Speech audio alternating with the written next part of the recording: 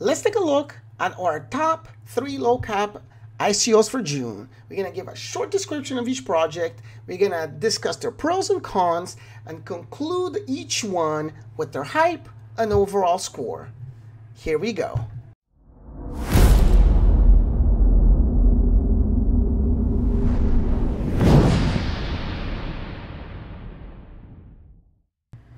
Welcome to Altcoin Picks. If this is your first time here, make sure you check out our ICO and coin score sheet. We have been continuously upgrading their scoring criteria. We have added an extensive list of ICOs. I think right now it's about 70 ICOs, and we're gonna be making some future videos about that exact same list.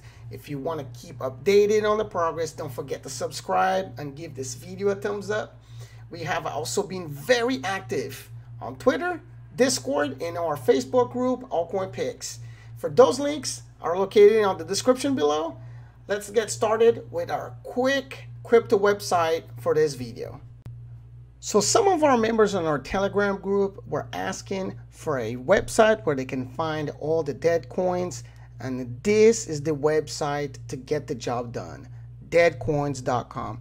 You can find a list of all the dead coins based on deceased, hacked, scam, parody. The list goes on and on. They're so extensive. You can even actually find a description of them and certain, I guess, novelties of some of these projects. So keep an eye on this one, deadcoins.com. I'm going to start with our low ICO, low cap ICO for June. I'm going to start with the lowest to the highest, and let's get started.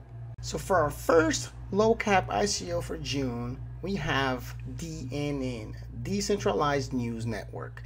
DNN is a monetized news creation platform.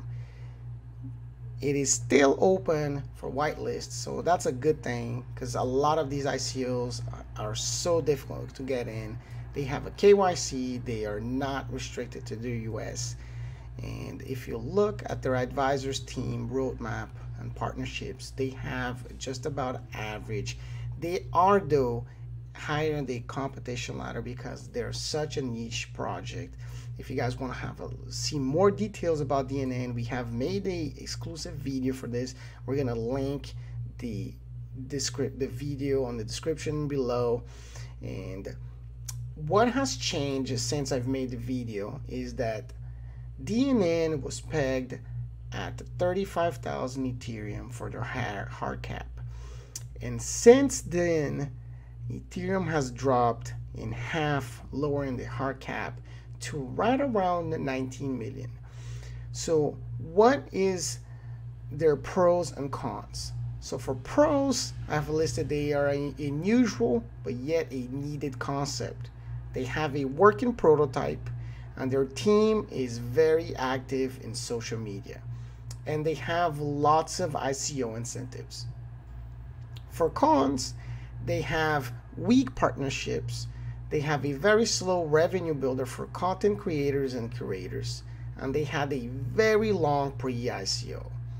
For their hype score, they received a 69%, which is lower than I expected, but not really surprised since they had such a long pre-ICO. They have one of the largest Telegram groups for any ICO that I have seen in recent times, sitting at 83,000 Telegram users. That's so high. And their Twitter followers is not even just that low either, at the 23,000. They have been very active in Twitter, because if you compare it with Go Network, which has also massive volume on Telegram and Twitter, they have only done a tenth of their presence on Twitter. So that just goes to show you that they are very active on social media. That is sitting in one of my pros, I would say so. Their overall score is 73%, which I think could have been sitting higher if they had a better roadmap that wasn't so extensive and had such large gaps. And we're gonna talk now about our next ICO, and I'm going to point out Arweave. So Arweave is a protocol based on a proof of access consensus that creates truly permanent data storage by rewarding the network for hosting the data and protecting it from spam. Just to point it out, the whitelist has been closed for Arweave, but their list of pros and cons is quite extensive. So for the list of pros, is you'll see that their hard cap is super low at $8.7 million. Another one is that their mainnet will be launched alongside ICO, and that their alpha already has been launched since November last year. You also have competitors in this space, such as Storage, with 8,000% gains since its ICO, and MadeSafe sitting at 4,200%, which is very significant, especially for a hard cap that is so low. I know Storage and MadeSafe have been launched far times back, but this is a very small hard cap compared to the rest are on this list. So for their list of cons, we have a weak team with no prior experience with startups, weak advisors, and a roadmap. They have high profile competitors. They have future scalability issues that are still yet unclear. And one of the things that I don't like is that they are only selling about 20% of their total supply, which is usually not very good because it seems quite centralized. And the most serious one is the whitelist is closed. So now let's take a look at their hype score.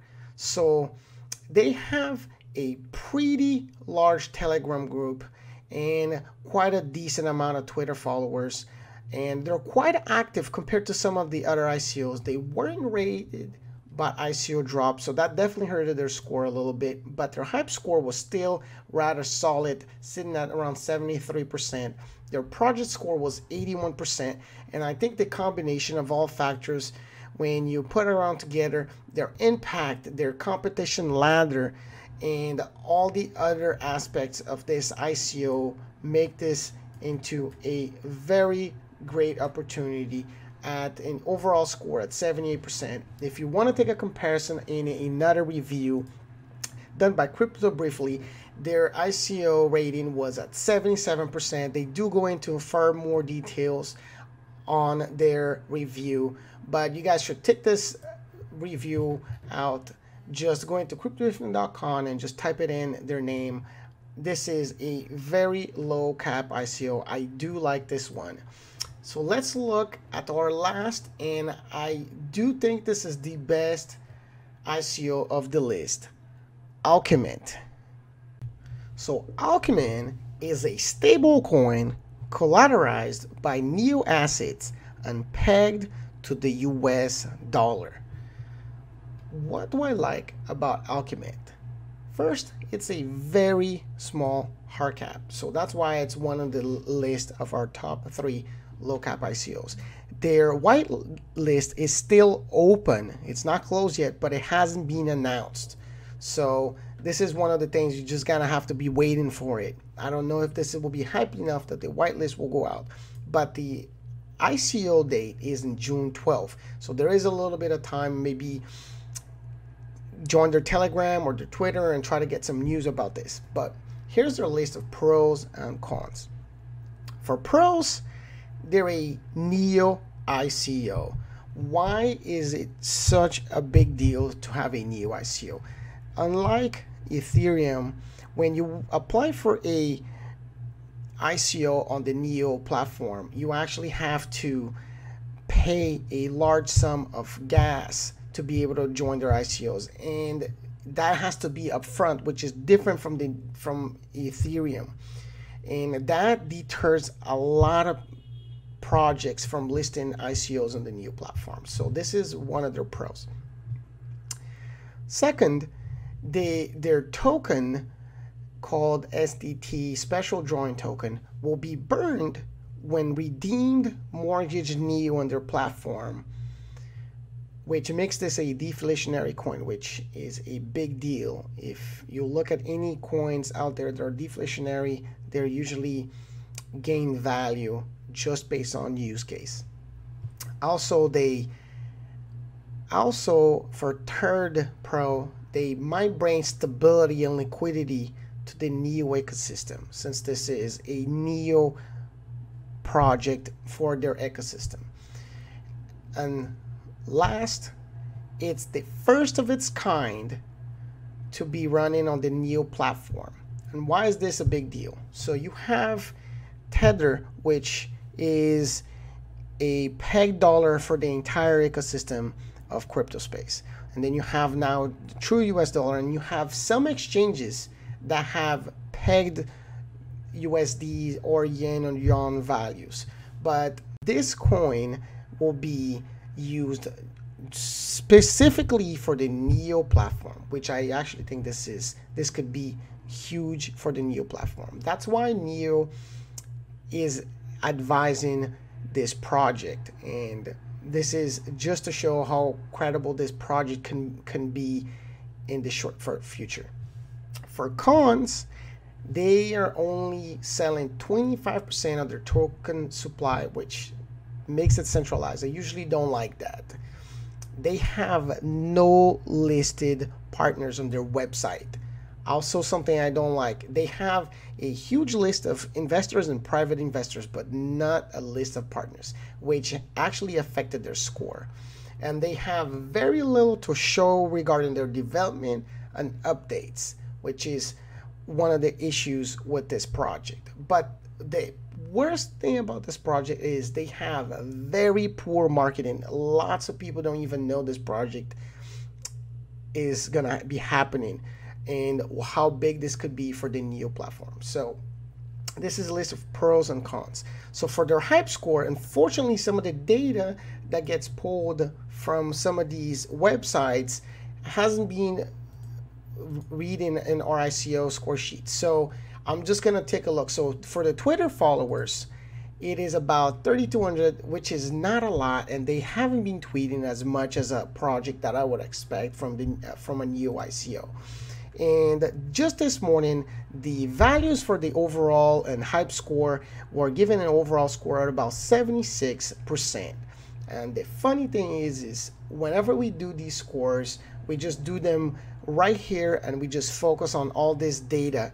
And if you take a look at Crypto Briefing, their score was 75%, which makes me believe that some of the criteria that we evaluate coins are actually quite similar. This is our top low cap coins for this video. What do you guys think? Do you really think that DNN will be able to deliver what they promise, or Augment will be what I expect them to be to the new platform? What do you guys think about Arweave and its really low hard cap?